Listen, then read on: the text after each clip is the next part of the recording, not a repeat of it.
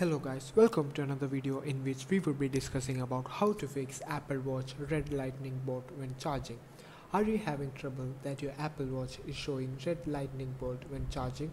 Don't worry, in this video we'll help you find a solution for it. Just follow these easy steps.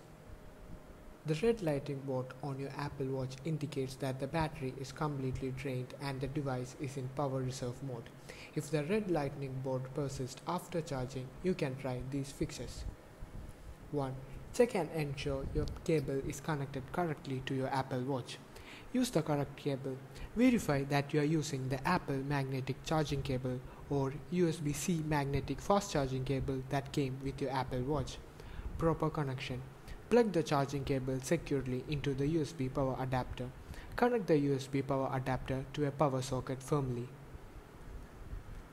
Cleanliness. Ensure that the back of your Apple Watch and the magnetic charger are clean for a good connection. Positioning. Align the back of your Apple Watch with the charger's magnet. Check for a green or yellow lightning bolt on the watch face to confirm proper alignment. 2. Force restart your Apple Watch. Press and hold both the side button and the digital crown simultaneously on your Apple Watch. Keep holding both buttons for at least 10 seconds until the Apple logo appears on screen. The appearance of the Apple logo indicates that the forced restart is in progress. Once you see the Apple logo, release both buttons. 3. You need to charge your Apple Watch for at least 30 minutes. 4. Contact Apple Watch support.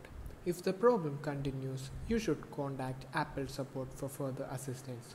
Go to the Apple Watch support page on the Apple website to find resources, topics, and contact options. Thanks for watching.